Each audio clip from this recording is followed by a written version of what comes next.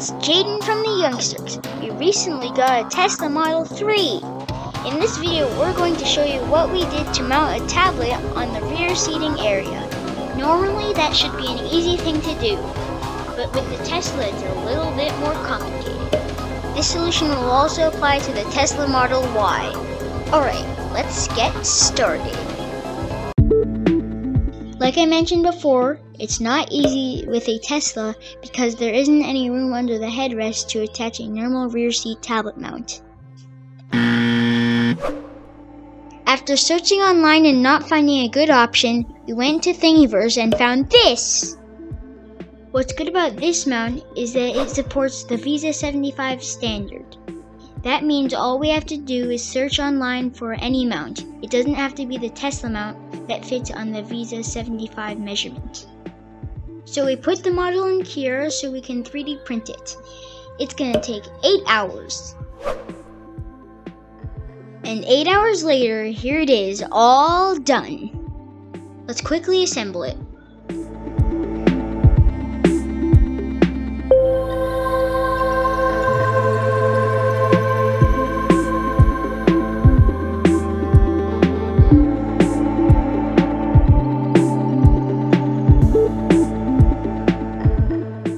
These little pieces need to be inserted a special way, so pay attention.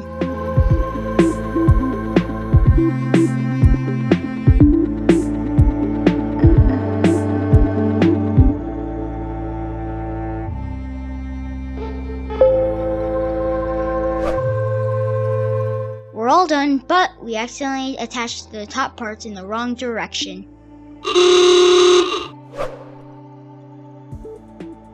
And after a little bit of time, here it is in the right direction. I imagine by now you've had a grown-up helping, but in case you haven't, for sure you should get a grown-up now to do this. And don't forget to put this plastic part behind the seat.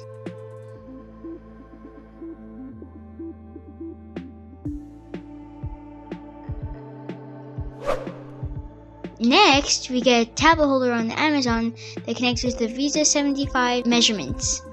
The problem with this one is that the part that keeps the tablet in place pushes against the power button on our tablet. So we have to be super careful. We'll keep looking for a better one, or maybe find one we can 3D print.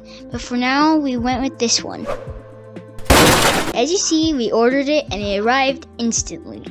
Just kidding. It took at least a day. Here's a quick box unwrap.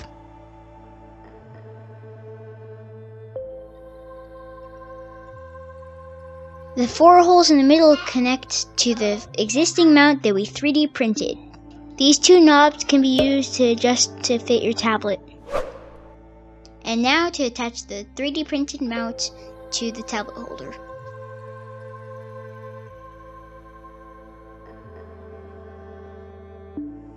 Here it is, all attached. Let's see it in the car.